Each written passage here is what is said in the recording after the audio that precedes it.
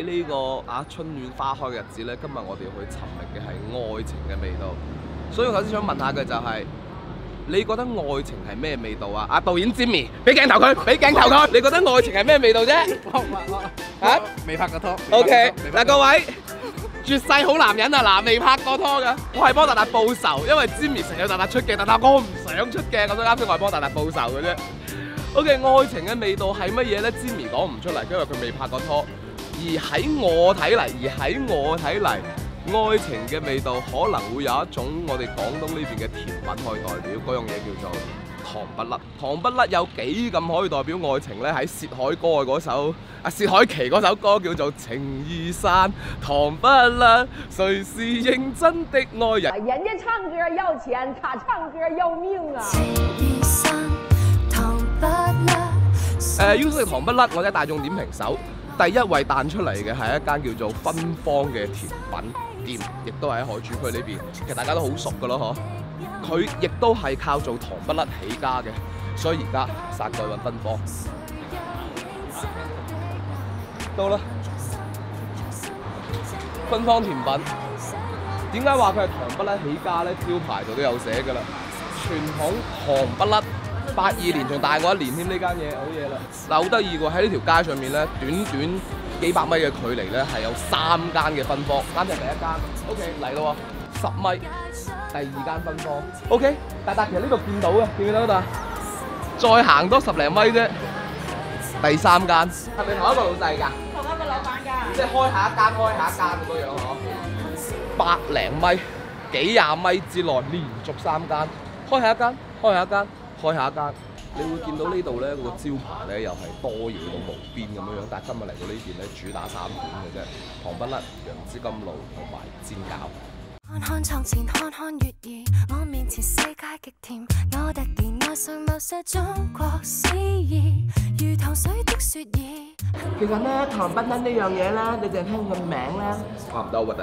你就聽個名咧，就知道其實佢同愛情有關㗎啦，係咪先？即係寓意住我同阿達達咧就甜甜蜜蜜，永遠都唔會甩咁樣。達達你好唔好咧？唔好。幾驚你話好啊我？幾好玩！我幾傻仔我，咁都玩一餐，試下先。一開始入口嗰陣時咧，你食到嘅係佢表面嘅椰蓉啦、芝麻等等啊，加埋啲糖漿嘅嗰種嘅甜味。當你咬咗落去之後咧，其實你食到嘅係糯米，糯米係偏清淡嘅，冇咩太多嘅味道。再入去內心嘅深處咧，又係一啲嘅花生啊、嗰啲果仁啊、啲糖漿咁嘅甜味，即係有層次嘅甜淡甜咁樣入去嘅。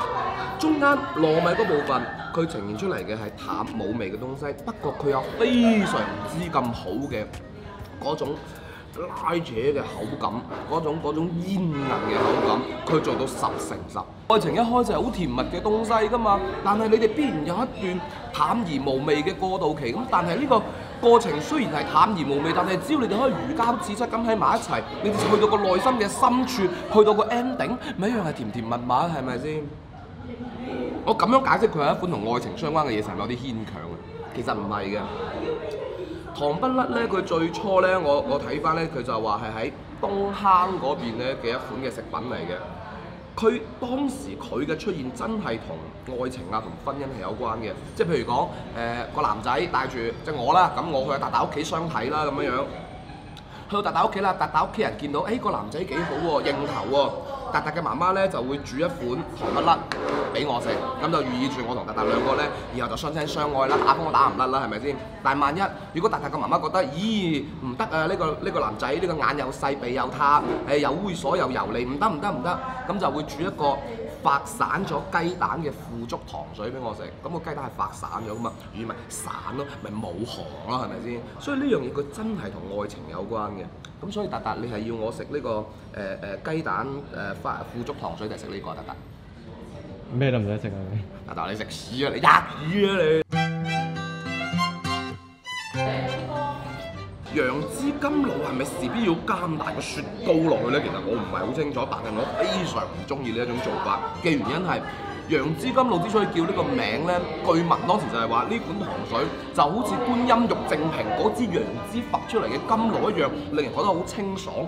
但係偏偏佢呢個雪糕一加落去之後，成個口感變到好腍、好張住嘅感覺，我唔中意。佢唔算太好食，皮有啲厚嘅，韭菜都唔算特別新鮮啊！講真，就咁食起身啲餡好似唔係零舍新鮮，但係好在話我哋成台都係甜嘅嘢，糖水係甜嘅，糖不甩係甜嘅，仲有其他點咗都係甜嘅嘢，但係加啲鹹嘢，中和晒成個口感，開胃翻，個條脷唔會話咁張住嘅。嗱，所以我提醒下各位咧，就好似我哋喺導演尖面啲未拍拖嘅朋友一樣嘢，就係話。以後同女仔表白咧，唔使咁老土啊！咩送花講咩我愛你啊，同我喺埋一齊好唔好？唔使啊！帶過嚟芬芳，請佢食件糖不甩啦，明㗎啦。其實我主要係想食埋最後嗰件啫。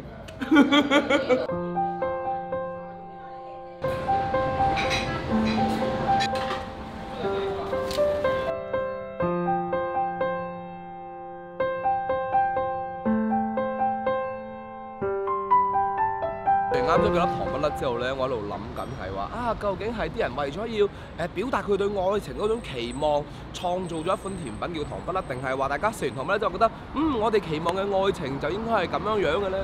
不得而知啦。但係總言之，我覺得芬芳嘅糖不甩係好準確咁表達咗我哋好多人對愛情嗰份盼望，就係甜蜜嘅、煙韌嘅、纏綿喺埋一齊嘅。因為呢幾粒糖不甩，我再一次相信咗愛情。因為愛情大大不再悲傷。姚大秋係要食晒全世界嘅人。